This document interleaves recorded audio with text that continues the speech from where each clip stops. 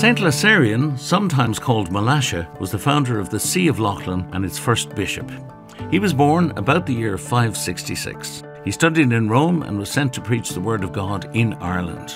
In fulfilment of this mission, Laserian visited many parts of Ireland, including Leighlin, where in 620 AD he became abbot of the monastery founded by St. Gobin some 20 years before. St. Laserian's trail covers the mid-Carlow from Old Leighlin west of the Barrow River to Fenagh on the east of the county. One of Ireland's finest medieval churches, St. Laserian's Cathedral, is situated at Old Leighlin, along with a holy well dedicated to the saint, making this the perfect beginning to the trail. Travelling east, you'll pass through Leighlin Bridge on the River Barrow with its Garden of Remembrance, and a short way south you'll find the extensive ruins of Wells medieval parish church. Numerous ruined churches are scattered along the route, all with unique histories that demonstrate the ebb and flow of both settlement and faith through the centuries. At Dunleckney, two of these ruins can be visited, one an 18th century Church of Ireland church and the other much older Catholic church of the medieval period.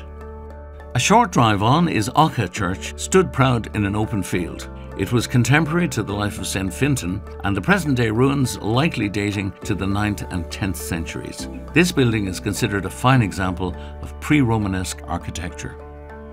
The village of Myshall on the slopes of the Blackstairs Mountains deserves an extended visit. Here stands the remains of a Romanesque church, Exaltation of the Holy Cross Catholic Church, St. Bridget's Well, and the Adelaide Memorial Church, an early 20th century Church of Ireland building of exceptional architectural beauty. St. Columbanus, Ireland's first great European saint, is said to have been born in this area, and plans are being made to link here with his foundations in Luxeuil in France and Bobbio in Italy. The Romanesque church here was founded by St. Finian in the 6th century, he himself having been born in Myshall around 470 AD. St. Bridget's Well is an ancient holy well, a fine example of the many such sites that span the length and breadth of Ireland. Described as an architectural gem, the Adelaide Memorial Church, Church of Christ the Redeemer, commemorates the wife and daughter of an Englishman from Dover and includes a mausoleum in which all three are interred.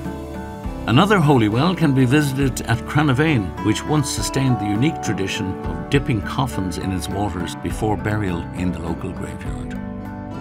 St. Laserian's Trail provides the visitor with a beautiful insight into the religious history of this area of County Carlow in Ireland's ancient east.